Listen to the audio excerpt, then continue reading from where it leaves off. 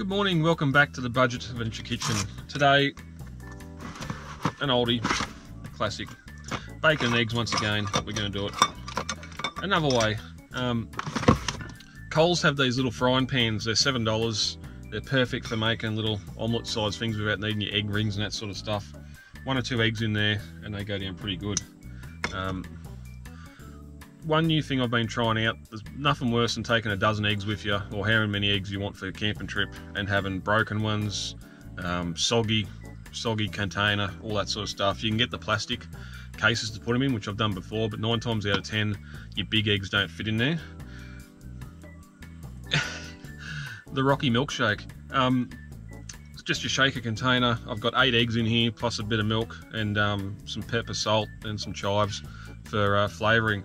But that in your fridge, that takes up a lot less space than an egg carton and your milk. And it's just fantastic, especially on the bike and that, where you know you're going to be doing the rough stuff. So granted, if you wanted sunny side up eggs or fried eggs and that sort of thing, this wouldn't work, but at the end of the day, an egg's an egg, it's going to come out the same anyway at the end of the day.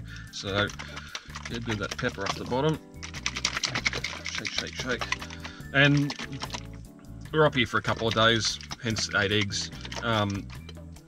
There's no reason why I just couldn't keep in the fridge for 4 or 5 days, even though the eggs have been cracked. So we'll get some gas on.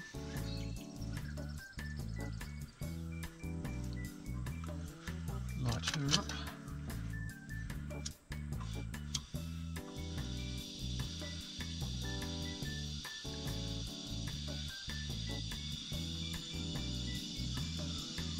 Magic. A little bit of oil.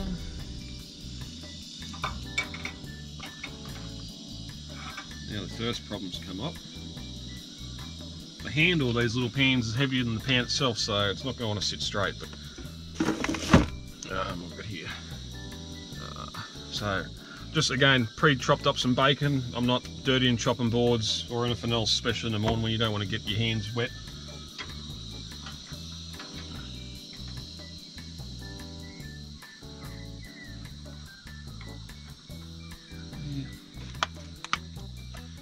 Bacon on.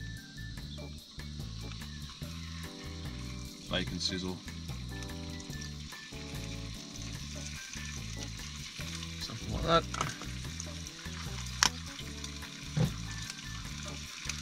Need a spatula. These little spoons, as you've seen last video with the hiking meal. Good little spatula for a little pan. It's not all flat, but it gets in there and gets the egg moving around anyway.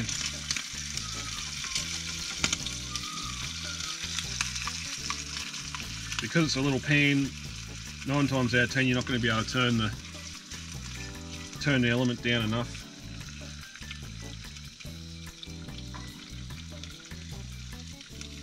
I haven't done on the jet ball yet. It's probably going to be even worse. Too much heat straight up. So, like anything, when you're cooking, don't leave it. Keep an eye on it. If it does get a bit too hot too quick or start spitting oil like it is, you can just pull it off the heat, and the oil's going to keep cooking for a few minutes afterwards anyway.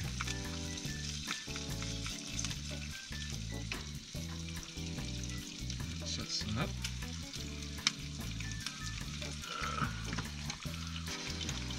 Didn't get this all ready ahead of time. There. While that's cooking, I got me folding toaster. I'm gonna have on the other one.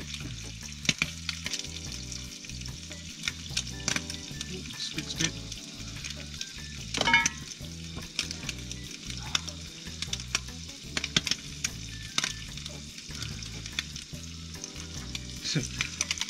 I just gave this stove a good steam clean because of all the fat and oil on it. Looks like it's going to come back again. So that's that bit done. The egg mixture. You don't want a lot. So it's going into a roll, so just want sort of a hamburger size bit of egg in there. Anything bigger and it just gets too hard to flip. So a bit of recipe there. Clean him off. So our rolls. Went to the bakery yesterday, got 8 nice white fresh rolls. Again, being bakery ones, they're probably not going to last as long as what your mass-produced ones will, but when you're going to toast them, it's not going to really matter.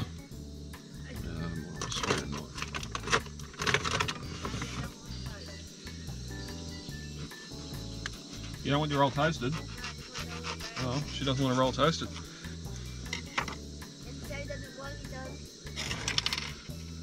So I'll turn that one off then. Rightio. So as you'll see, it starts cooking around the outside. Most of the time, if you go too big, you have too much runny egg in the middle. Sometimes you just need to leave that a little bit longer. Being a little non-stick pan, you should be able to see it's floating around there now, so that can cook a bit longer. Unless you go real hot with the heat, that's pretty hard to burn the shit out of eggs.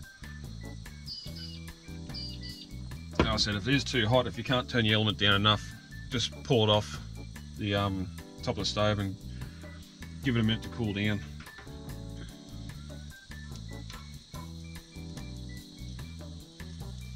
Sometimes too, if you do have a bit of that excess on top, you sort of just pick the corner up, tip it over and let it spill underneath.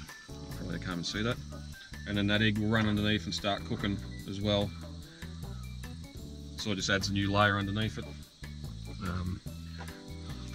Got some pre-sliced cheese, tasty cheese to go on there as well. Probably shouldn't have put that there. No, that's not too bad.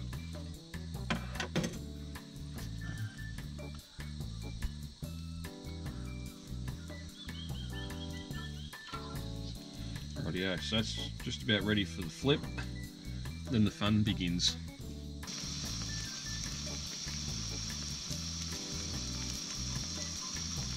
Rightio, time for the flip. Normally the easiest way to flip eggs in a pan like this is get your spatula under it. As you can see, it's sliding nice. Get it under there so you've got a bit of a lever to help. And just like that. So normally once you flip it, give it a few seconds. Put some cheese on while I'm waiting. That way it starts to melt in the hot pan.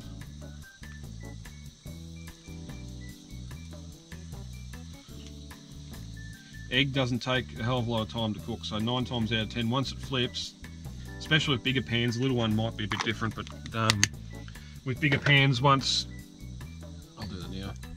Once you flip it, there's enough heat in that pan to finish the cooking process. So it'd be handy if you had a little lid to put on it just to get that cheese to melt a bit more, but when I put it in the bun, I'll put it upside down so you got the heat of the omelette and the egg pushing down on the cheese. So we're just about ready here. Ready for brekkie, little one? Yeah. What about you, Roxy? She's fallen asleep. Alright, so pretty much done. I'll grab our roll. Easiest way to do this, roll in, upside down, out. Look at that. Big old egg and bacon omelette burger roll, tasty thing. So, pinch a little bit of this. Don't eat it. This is my #1 way of cooking brekkie on the bike. Quick, easy. As I said, you can take all the ingredients in one container and yeah, yum yum.